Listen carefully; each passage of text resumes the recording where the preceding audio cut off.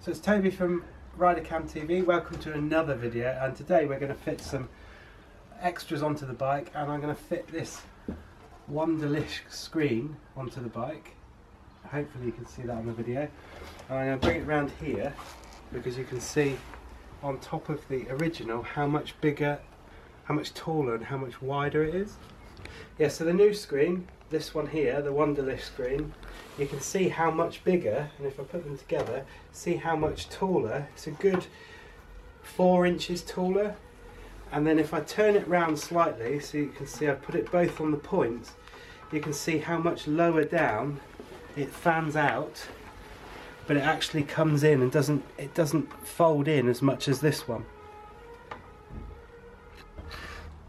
So in order to fit that Wunderlich screen, the wider and the taller one, we need this one here, this little gadget, which is just a stabilizer, and that's literally really easy to fit. It's 2 bolts that go through here, and those 2 bolts are located actually in the bike, one there and one there, and the whole bracket will basically sit on the inside and then fit on the top onto the existing factory fitted fitment for the screen. And that will enable me to use the factory fitted knob on the right hand side of the screen to lower and raise the screen, but it will also enable me to tighten it in with a full range of movements just to stop this wobble.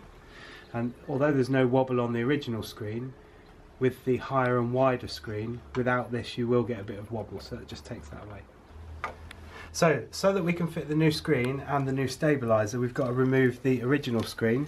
We're going to remove that bolt there at the end of my torque wrench, and the bolt the other side, and that's a T25 torque head screw, and it's just literally as easy as unscrewing it, and just be careful that you don't lose the screw, of course.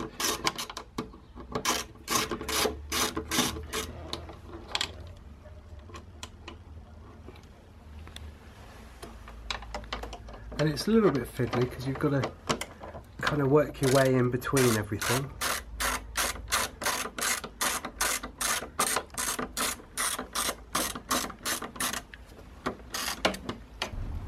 So to get the screen off, now we've removed those 2 bolts, literally I'd say hold on to the bar with one hand and just pull down, and it's a really good little mechanism, and you can see that that little lip fits into that little hole. So when you go and replace it, it literally clips in and then it screws on. So we're going to take the screws out, or the bolts out, for the stabilizer. You can see that there's 2 nuts there, and that's the bolts that you've got to remove. So we'll just remove both of those. And the only reason I've got a spanner there is I can't remember whether they'll actually come off. Yeah, they will. They are. These nuts are loose on the end, so just be careful not to lose them.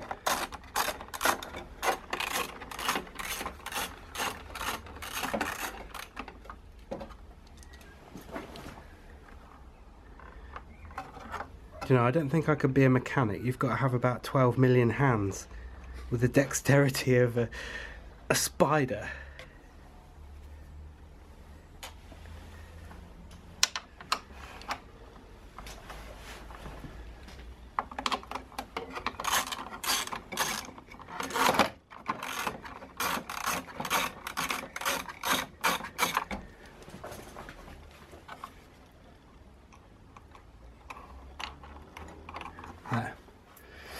So our bracket literally fits in behind, flush with this bracket,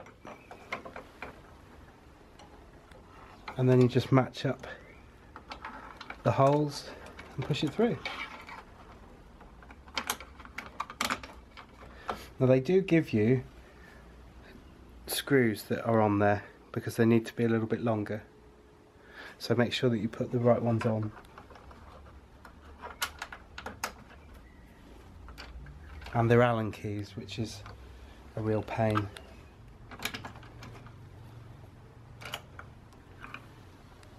So now that's through, it's just a case of getting those 2 nuts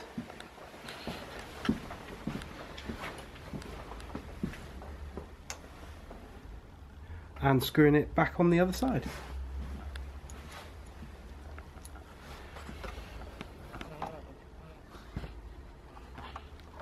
Because it's the same nut that came originally on the bike, so it's just the screw that's been changed.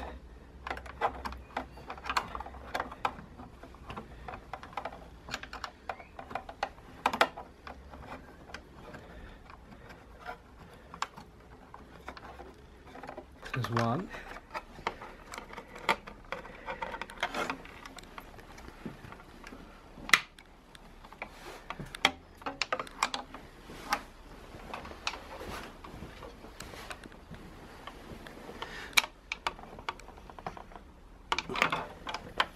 Now, I haven't done them up so that they're amazingly tight, but just tight enough so that they're tight to hand, because they're not holding anything on other than, you know, I suppose £600 worth of sat nav. So now that we've put the stabilising bolt on, what we need to do is take these brackets off the original screen and put them on the new one, and it really is really simple. You've got four screws there, and I'm going to replace 3. I'm not going to replace that one because the bracket, the stabilising bracket, came with its own bolt that's slightly longer and needs to go in there, so we'll remove them. So I've removed 2 screws. Now when you take them off, if you can see there, it's got an L on the plastic, and on this one it's got an R on the plastic. Left and right couldn't be easier, but to save yourself the hassle, take that from the front and put that with it and put it aside, so on the left of the bike. I talk from experience because I got it mixed up the first time.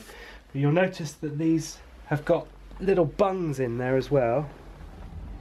We won't be using those bungs. It comes, the new kit for the new screen comes with its own, so just leave them in there so you don't lose them.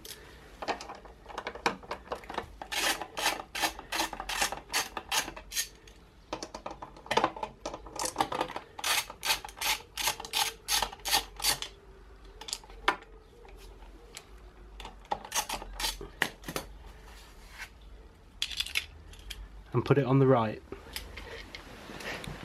So on this screen comes with handy instructions, and you get 8 O-rings to replace the original O-rings that are in the original screen, because they won't fit into this screen. But handily, they give you 2 sizes. So I've put those O-rings on there now. Hopefully you can see them.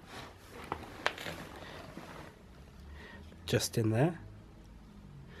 So I'm going to just put them in through the hole so it just rests against it, and they will push themselves into the hole.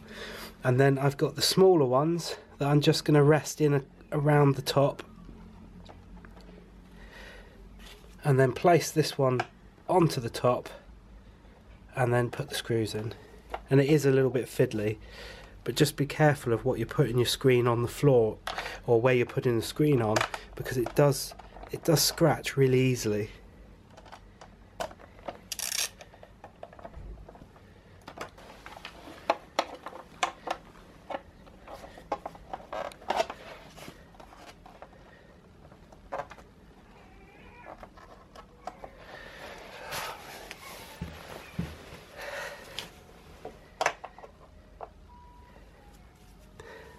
All right.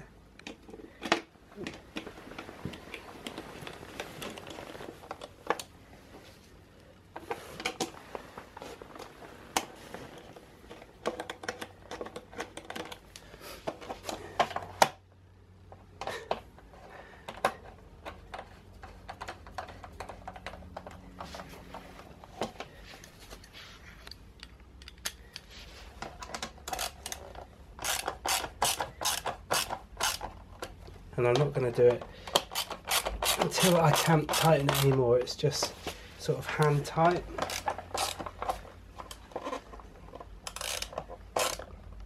So we're just going to, now that we've fitted the brackets on, minus that one, so don't put in the comment that I forgot that. I forgot it for a not put it in for a specific reason, because this one from the bracket needs a longer bolt, and that goes straight in through there.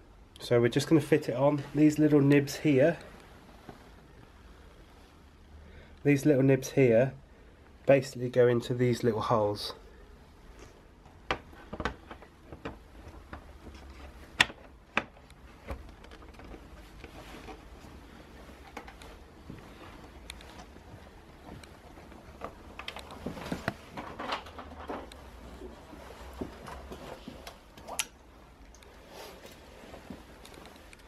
And again with the original bolts, just going into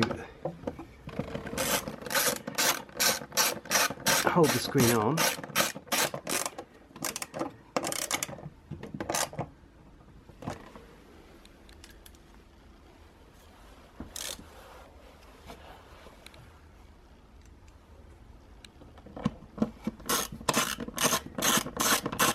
Normally I drop these about 100 times when I'm doing it. It must be Mark, the cameraman, willing me not to drop it. Is that right, Mark? I'm just waiting for it all to come off. Waiting for it all to come off. Right, so this one up here, you can see that I've not fitted anything yet because they give you a tiny little bolt that goes in, and you just literally locate it and then bolt that in, but the original isn't long enough to get right through the whole screen, so they provide you with a rather tacky looking bolt.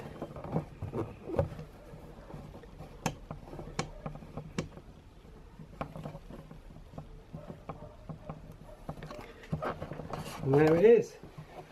So with this one unscrewed, and I've put a couple of modifications on there just so that it held it tighter. I noticed without these plastic spacers that I managed to find in the garage that every now and then this would start moving, but with that I can screw it right in and get enough pressure on it that will hold it and it won't move, and it stops the wobble.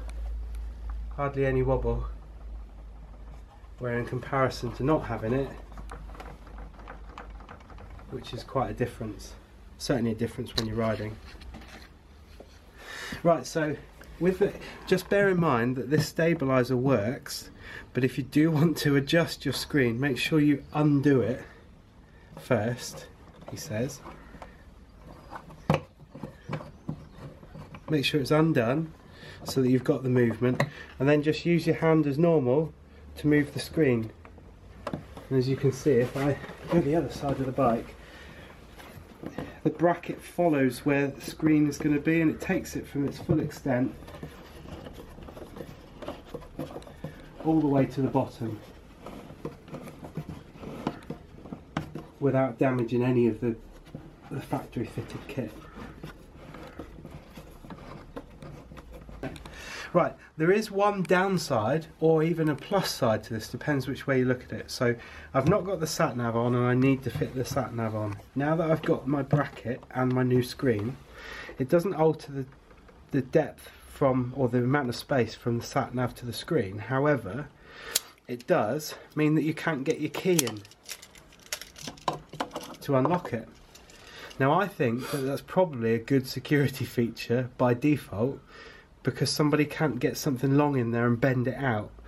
We all know that they can, and they will if they want to, but it will cause them more problems. So on the key, I tend to just bend it round, then it will turn, and I can fit the sat nav in the usual way, and then lock it and pull the key out. So it's still locked, you still can get to it, but just be mindful that that is in the way of your key, so you won't be able to just stick it in. So this is much better. The Wunderlich Ergo screen, purchased from Nippy Normans, but you can purchase them from various places. This one costs about £125, and for me, I find that it was well worth it. I'm doing just over 70 miles an hour now, or 70 miles an hour, and I've got no wind in my face, I've got clear visibility, I've got no wind on my shoulders. It's going to make, for me, touring much more pleasurable. The old screen tended to, even on the high setting and no matter where I put it, gave me a face full of wind, and certainly when I was riding this morning before we fitted it, it was 3 degrees, and I couldn't ride with my visor open because I couldn't see where I was going. My eyes kept watering up with the cold. But with this screen, I'm getting a tiny bit of wind in my face, but it's almost as if somebody's just gently blowing across your face, so just keeping you awake. Good to open your visor to get a bit of fresh air if you've had it shut for a while and you're on a long ride. But on the whole, really, really pleased with this Wunderlich Ergo screen. So thanks for watching. If you've liked our video, give it a great thumbs up, it does help us an awful lot. And remember to hit that subscribe button, and we'll see you in the next one. Ride safe!